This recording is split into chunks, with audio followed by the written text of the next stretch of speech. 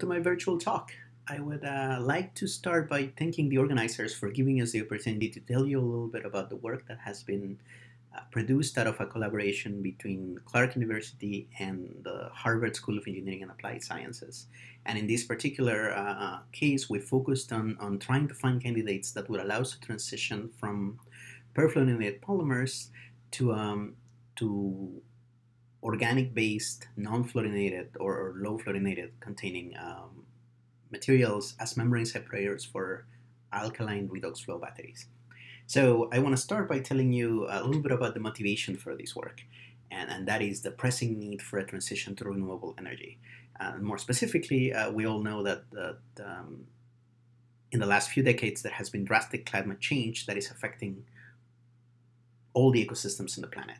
And we also know that a lot of this climate change is linked to human activity, and more specifically to CO2 emissions. Now, the good news here is that there's potentially a solution to this problem. It just requires that we shift our methods of energy production. More specifically, we have to switch towards renewable energy alternatives. And some of the most potentially implementable at large scale at this point are wind and solar energy. They're clean, the technology has advanced to a point where they can be produced cost effectively. So the challenge is not energy production anymore. The challenge becomes their intermittency. And what I mean by that is the sun rises and sets every day, which means at night you can't really generate the electricity you may need when it's dark. The wind patterns are geographically and weather dependent, and in many cases you may live in an area of the country or the planet where high wind areas are not accessible. So one way to mitigate some of these issues is to be able to store all that energy in a cheap and scalable way so that you can transport it from where it was generated to where it needs to be used. This also allows you to solve another issue, which is the mismatch between when the energy is needed, and that is the grid demand. You can see it fluctuate as a function of time here, and the energy production in this case, in the case of the wind and the sun, the intermittency can be weather and time dependent. So in general, what tends to happen, for example, focus on the solar energy case, is the peak of production is not happening at the same time as the peak for demand. They tend to be mismatched. And if you could just store all that high energy production for a few hours until you're actually going to need it when it's darker, then things would be significantly more efficient. And then one potential candidate to achieve this energy storage are redox flow batteries. And I'm going to show you in this case two cases or two candidates that are very similar, and they tend to share some of the advantages. They can decouple capacity from power very easily. That means how much energy you produce versus how fast you make it. That allows you a large flexibility in design. You can make them big, small, and in all kinds of different locations. They're highly efficient systems, and they can respond quickly to changes in the energy production demands. Now, in the case of vanadium, a couple of disadvantages with this system is that the ingredients are relatively high cost. It requires a high concentration of acid to run, which also means the containers need to be resistant to these corrosive environments. And in many of the cases, the membranes that are used to separate the electrodes cannot stop the vanadium ion species from crossing from one electrode to the other one, which tends to reduce the capacity of these batteries. Now, in the case of the organics redox flow batteries, they share most of the advantages. The ingredients tend to be lower cost than those you would need to buy from a vanadium system, and they can be assembled using electrolytes that are less corrosive. Now, some of the disadvantages of the organic redox flow batteries are that these electrolytes tend to be lower electric conductivity, and that ultimately affects the efficiency of the system. And some of the molecules that have been tested as potential redox active molecules in this case are either less stable or less soluble. So when we got involved into this work, we started from a system that was developed at Harvard that solved many of these issues. In this case, they are using a negative electrolyte that's based on a dihydroxylated anthraquinone, and the positive electrolyte is a coordination compound, ferricyanide, that undergoes a 1-electron transfer process. So in addition to the tanks, you need an ion selective membrane separating the two electrodes that must allow permeation of potassium through the membrane, but prevent the crossover of both ferricyanide and the anthraquinone material. In addition to this, it also needs to be relatively low cost and chemically and electrochemically stable. So Nafion 212 fulfills most of these requirements. It is relatively conductive, it's very stable, but it is also relatively high cost. So our efforts were focused on trying to find a candidate that would allow us to replace Nafion.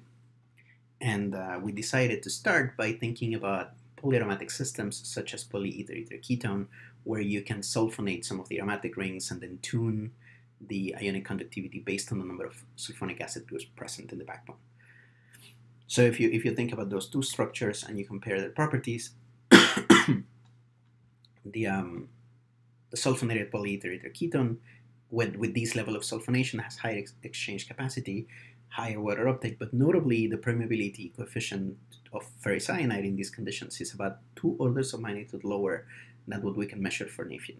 So it should lead to better capacity retention and overall better battery efficiency if we were to switch that system. Better yet, a quick calculation allows you to predict that in that case, because the crossover is so much smaller, you could potentially retain your overall charge or capacity for a much longer period of time compared to what you could retain with a Nafion membrane that allows some level of redox active molecule crossover. Now, for two membranes of comparable thickness, another advantage is that SPEAK exhibits lower area-specific resistance, and because the resistance is lower, overall the efficiency of the battery should be better.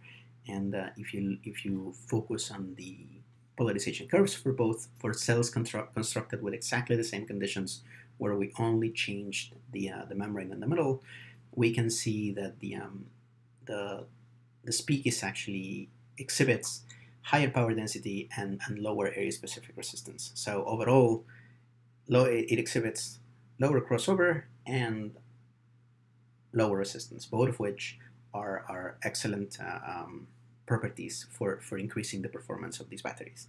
Now, the next thing we have to study in this case is the long-term stability of the system.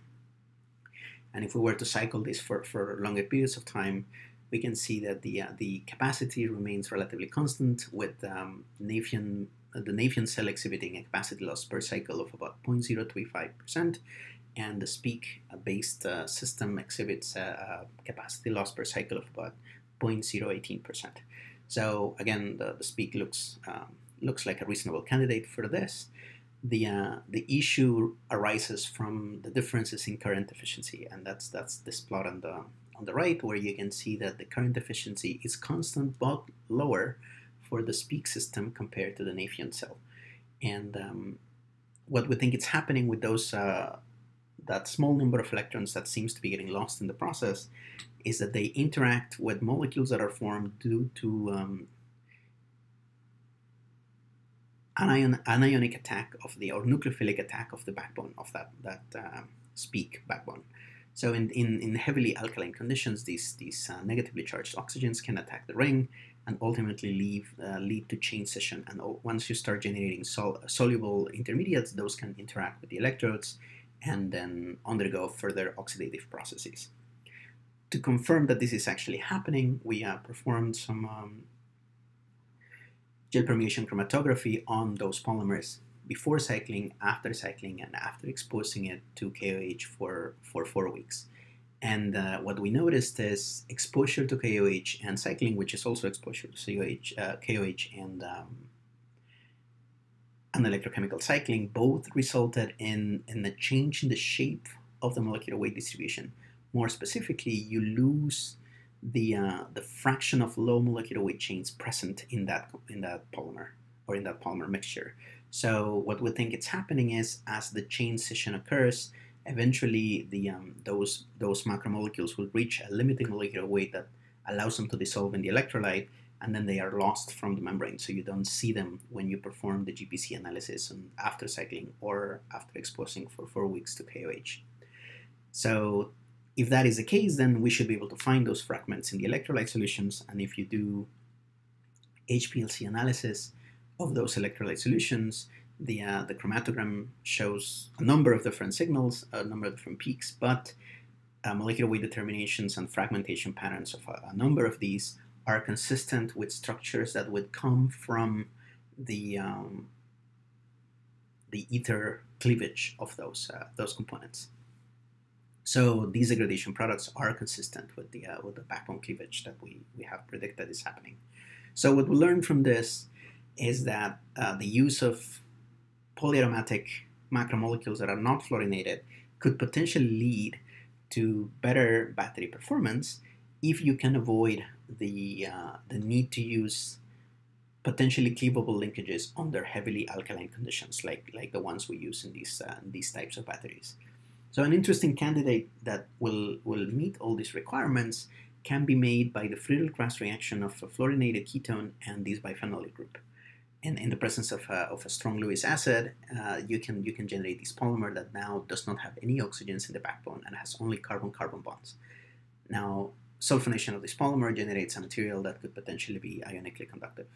The only challenge with this particular structure is that the trifluoromethane groups in the backbone can statically hinder full sulfonation of the backbone. So they limit the number of sulfonic acid groups you can integrate into that structure because they crowd up the space close to that other position right here. Now, one easy solution to that problem is to modify the reaction conditions to add a third monomer that allows chemical modification of the species in the middle. And then that chemical modification could lead to a whole bunch of different properties. You can sulfonate further to make a highly ionically conductive structure, but you could also add groups in there that allow you better hydrophobicity control and swelling control, so then you could potentially go to even higher ion exchange capacities without compromising the mechanical and dimensional stability of your film. We have made a few of these candidates, and in general they exhibit reasonable conductivities that are similar or comparable to Nafion, ferricyanide permeabilities that are also lower or comparable to those measured with Nafion, ion exchange capacities that are acceptable for these types of application, and polarization curves of cells run under the same conditions as Nafion or SPEAK show performance that is comparable and actually lands sort of in the middle between SPEAK and Nafion, which is really, really encouraging. So then the next step here is to increase the number of candidates we synthesize and then further study the ability to cycle them long term and to confirm that there is no degradation after cell cycling. We know that there is no degradation after exposure to base, but we haven't done long-term cycling for these particular molecules. So with that, I'll conclude by summarizing what I've just told you. The SPEAK membrane showed lower area-specific resistance, lower electrolyte crossover. The assemblies of flow batteries using this particular molecule or this particular compound exhibit higher peak power density, lower capacity loss per cycle. The only issue with them is that the membranes are not long-term stable at pH 14. The good news is there are alternative molecules that are non-perfluorinated and do not exhibit the same degradation at alkaline conditions. So the plan is to further expand that effort in that direction. With that, I would just like to acknowledge the Aziz and Gordon groups for their help with this work and the inspiration of that idea, ARPA-E and Clark University for funding. If you have any further questions, please do not hesitate to email me. I'll be happy to answer them. Thank you.